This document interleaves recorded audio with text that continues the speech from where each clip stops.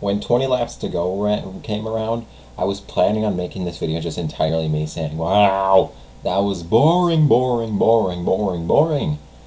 But then caution came out and I was like, okay, maybe I'll make something out of this after all. Because when, let me see again. I'll look at the live leaderboard thing so I can get this accurate.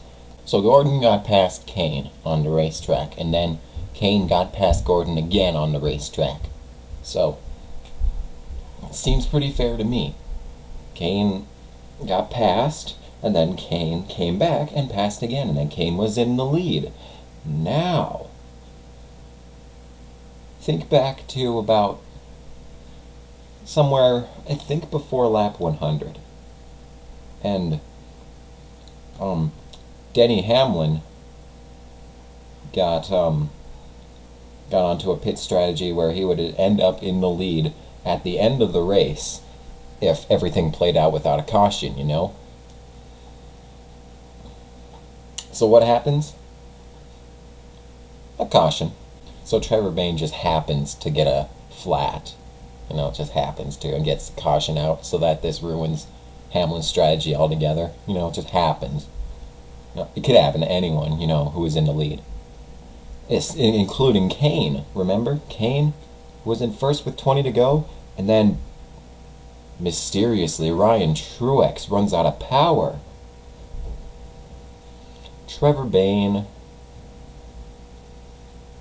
Ryan Truex, two drivers who had done nothing for this whole race and for you know, the sake of the argument, the whole season either.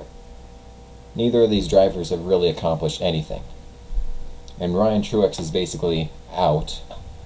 Well, it was dead on arrival, we're going to say, for the rookie points. Because Larson and the three, of course, were going to be the closest, no matter what happened to anyone else. I mean, you know, Alex Bowman could get a win, and it would still be the 3 and 42 at the end of the day for the rookie standings. No. Two drivers, their outcome in this race basically wouldn't be any different if they finished 8th or 40th. You know, because they're so low in points. They're making absolutely no sound in the race anyway. So, why not just tweak things a little bit, you know, for the benefit of Jeff Gordon, who won this race in 1994. 1994? You know, that was 20 years ago.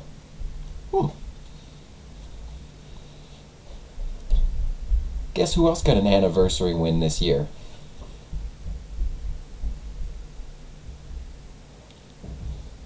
Guess yet? Give you a little bit more time. Dale Jr. Daytona 500, 2004 won it, 2014 won it. That's 10-year difference.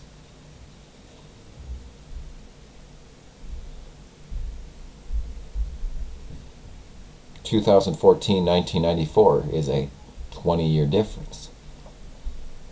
And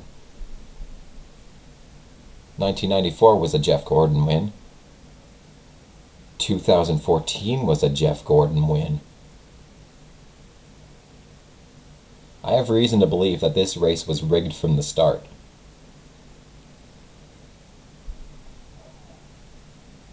You could say the same about maybe even the nationwide race, because when I saw the nationwide race, I was thinking, a little rough around the edges on that one, but at least the three got a convincing win in that race.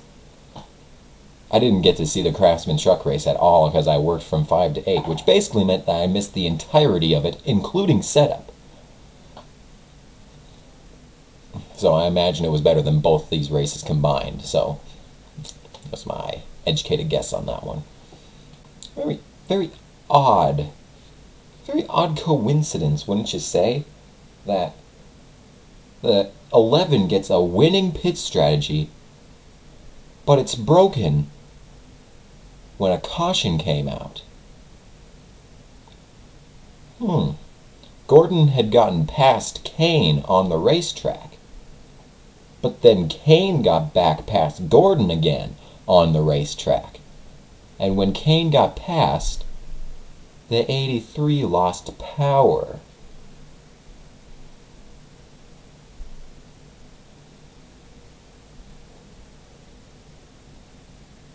You could say someone really wanted the 24 to win today.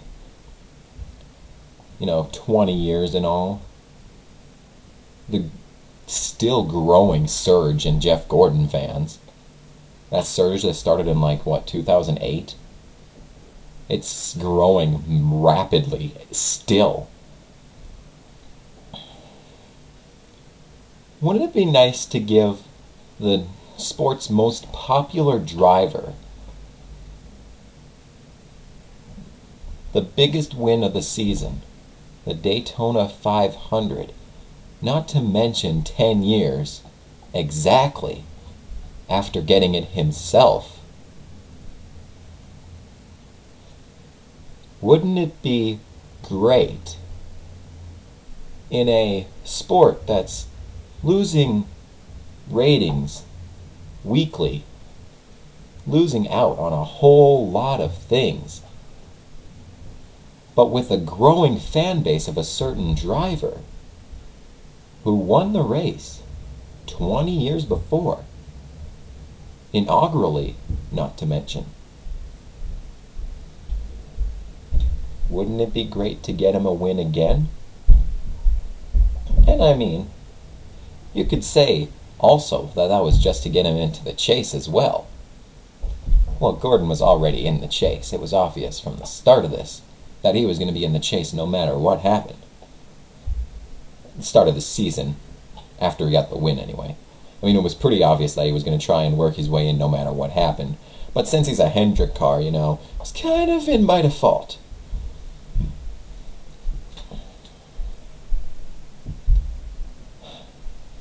I mean, Junior got the Daytona 500 win a lot more clean.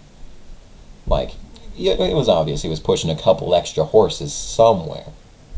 Somewhere he was getting a little bit of extra power, but it wasn't as obvious as Kane getting track position and then a caution comes out because a nobody driver that no one's rooting for, that no one's even aware is on the track, that no one is expecting to get above 20th position,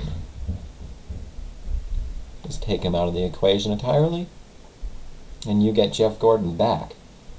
And the biggest piece of evidence that I have for this, not only with two very convenient cautions, one of which coming at an incredibly convenient time,